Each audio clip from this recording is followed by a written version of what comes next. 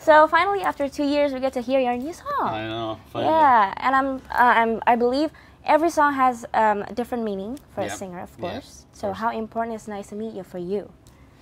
It represents me, my crazy brain, and what goes on in there every day. It's quite like, to me, it's like the fun side of my music. You know, I think previously it's been quite, apart from Slow Hands and a couple of others, it's been quite chilled out, some would say.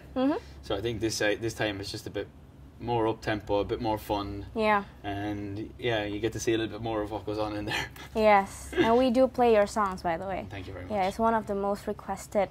That's it. Keep it up. Come on. Yes. So it's been 2 years since Flicker, right? I mean, is 2 years the ideal time for you to prepare some new stuff, or you wish it would have been longer than 2 years? Well, I mean, it actually took me about 9 months maybe in total to do it, but I did tour for a year. Okay. So there was that. I was away from. I like to, when I'm right, I like to be in one place for a long time, and because I need to have that, like, this is what I'm doing. I'm doing that. Whereas when you tour, it's a bit all over the place, and there's a lot going on. So next time when I tour, I'm gonna make my days a little bit more simple, so I can have time to write in the morning. Sure, yeah. And then concentrate on giving 100% in the show. So. Sure thing. And the ups and downs during the process must have been very exciting for you, right?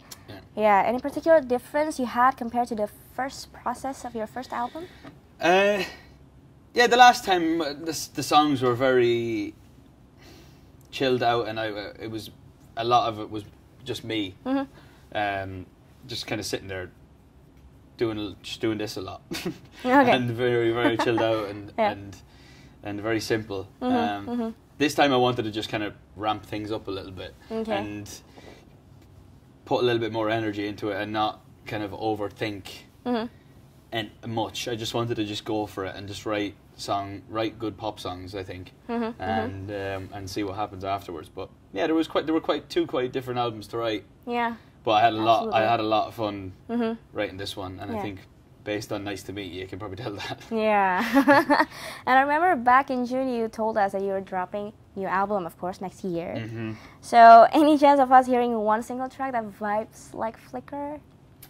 That is a little bit like Flicker. Are you saying? Yeah, as in the tracks in the Flicker. Like vibes. Oh, vibes are the same. Yeah, sorry, apologies. Yeah, definitely. Yeah. There's about. I don't want to say the number. You can't say much. I don't want to say too much, but yeah, I mean, it wouldn't be me and my writing if there wasn't some sad songs in there. So yeah, there is some pretty sad ones in there. There you go, we got an answer. And recently you linked up with Diplo for the remix of Nice to Meet You. Hilarious video, by the way.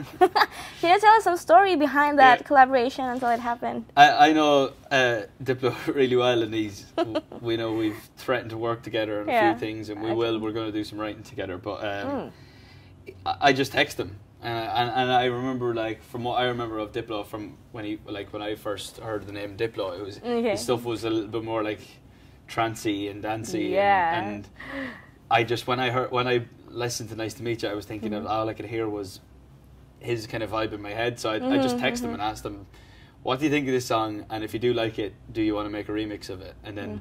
Like 24 hours later, he sent me back. Oh wow, 24 hours later. He must have been in the studio. And he sent me this version of it, and it was from the minute it starts, you're just like, I couldn't help but smile. Even thinking about it now, it's so funny. And then I had this idea where I wanted to like get him involved in a video, and we could create something again. He goes, "No, wait a minute," and then about 24 hours after that, he sent me this video back. He made that himself. I didn't. There was no like. Oh really? Oh wow, that's news. I don't know how he did it. His team, or whatever, they did that, and it was so funny. And it's still a bit odd when I look at the video now and see his face on my body. But the more you see it, it gets really addictive, I would say. Fair enough, I'll take it. And we have known you as a musician like since 9 years ago. Of course, you have some people behind you that help you to become like the real you now. So who are your biggest support system? I mean, I've had the same manager since I started, which helps. I mean, you know, the consistency. the producers that I work with, Jamie Scott, Julian Panetta, I've worked with since I was a kid, basically, and then just like the support of my family, I suppose, and allow me to just leave and go and do it. It's just I've got like a small core team, and it's always worked. And people ask me sometimes why I haven't changed or anything, and it's just kind of like, because if it's not broke, don't fix it. And we work well together, and and even more so now. I've got my record label, Capital. I got the best team of music in my eyes. So I'm just very lucky to have that team around me. Yeah. Good to know, and of course your fans, right? I mean, please. Yeah. That goes without saying. That stuff. I'm lucky. I'm one of the lucky ones that gets to play to thousands worldwide. I mean, and I understand how important it is, because not a lot of artists get the support that I do, which makes it more important to me. And consistently always there, and there are millions. Like, I mean, I sometimes look at charts and look at stream numbers, and it's just like, what is going on? But I mean, that goes without saying. The best feeling ever. Yep. If you didn't end up as a musician, what would you prefer to be? God, tough question. No idea. Oh, really? I never know the answer to this. Really? I do like interior design. Oh. I like doing up houses. I'd like doing up my house. Oh yeah. Don't know if I'd be any good at it, but I do like that. I just don't know. That's all I've wanted to do. It's all I've known. Let's just take interior designer. Yeah, let's just do that. So if you need your house doing up, I'm available. No, okay. A last question Yep. for my friends in Indonesia. Can you give us one thing we all need to know from you right now? Anything about your personal life or maybe music? I've got a busy few months coming up. Lots going on. I'm at the start of the madness of releasing a song, going all over the world, playing on different shows. I'm going back to do Saturday Night Live in America.